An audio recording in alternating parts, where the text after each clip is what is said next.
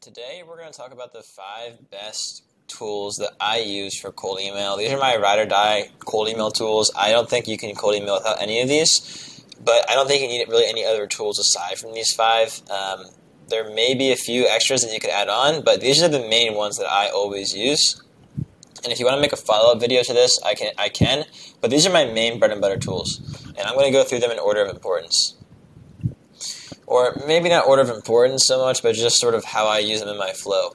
So the first thing we're going to go through talk about is Google Sheets. Everyone knows what this is. It is really powerful, and I use it for all of my outreach tracking. Whenever I'm building a lead list of companies or people to reach out to, I always use Google Sheets because you can collaborate with virtual assistants very easily. You can see updates in real time. It's a great place to store all of your data. When you're reaching out to somebody, when you're not, who you've already reached out to, what you said, first lines, everything is in Google Sheets, and all of your lead lists should be in Google Sheets.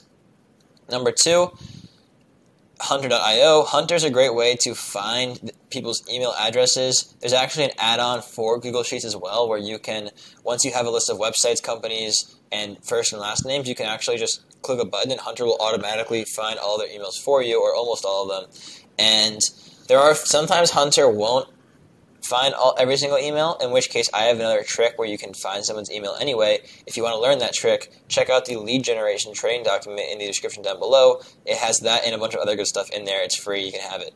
But Hunter's a great way to find someone's email. You can just go to any website and put it and hit enter, and it will find emails of the people working there. This is Robert and Alex, the CEO and the chairman of X27. You can also use an email finder where you go and you search for a person's name and first, last name at a company, which is what happens in Google Sheets, and they'll find that actual person's email for you. In this case, they didn't find mine because my website's pretty small, but you can also have an email verifier. So if you want to verify that my email actually exists, one at a time or so, you can use Email Hunter, and it will actually check and show you that this is a real email if it is. It's a really good tool. Next up, NeverBounce. This is an awesome one. You can go through and find the deliverability status of all of your emails. So what that means is you can upload a list of emails that Hunter found and add them to this tool, and it will actually go ahead and it will verify. It will give you a report on all of the emails, if they're valid, if they're accept all, if they're invalid. Why is this important?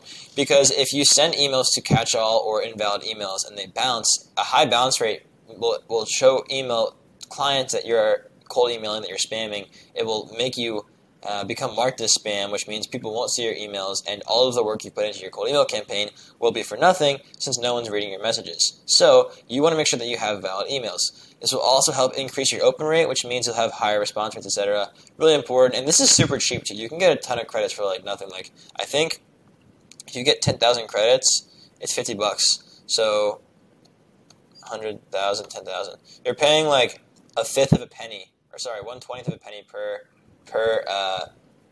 20 emails is 1 cent, basically, is kind of how it comes out. So it's super cheap when you buy it in bulk. I highly recommend it. Next up is a cold email tool.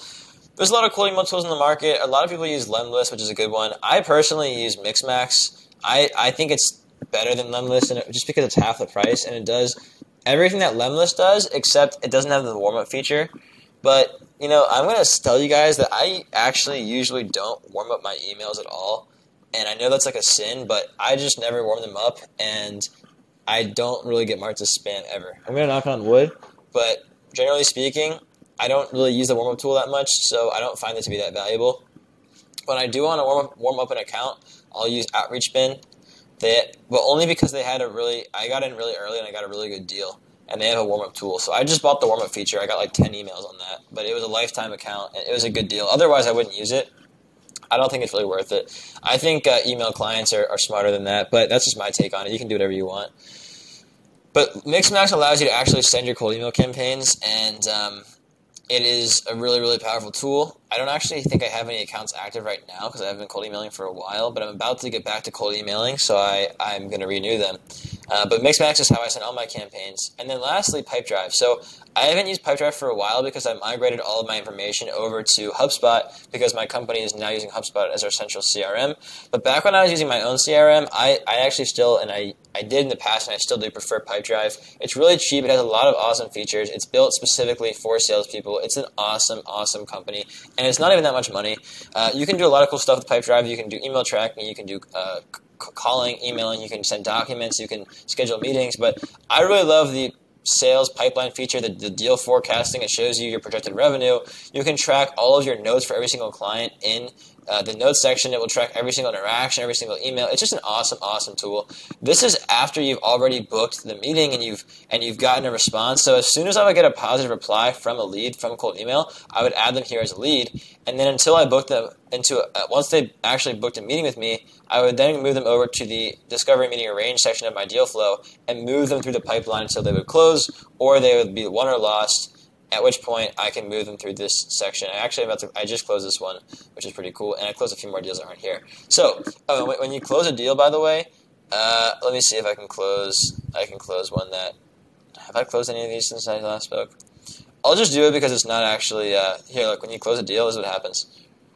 You get like a cool little animation like this. Pretty cool. You get someone does a soccer goal. It's a lot of fun. So it makes you feel good. It's a little extra dopamine after you win a sale. Anyway, these are the 5 tools that I use for cold email outreach. Google Sheets, Email Hunter. I use this one, this Never Bounce what's it called? Email Verifier, cold email outreach tool, and then a CRM system. Those are the main components that I use for email outreach. You can switch out different tools for each part of the flow. You could use Excel instead of Sheets. You could use Wall and Norbert instead of Email Finder. You could use Email Hunter instead of Never Bounce, actually. It's more expensive, though.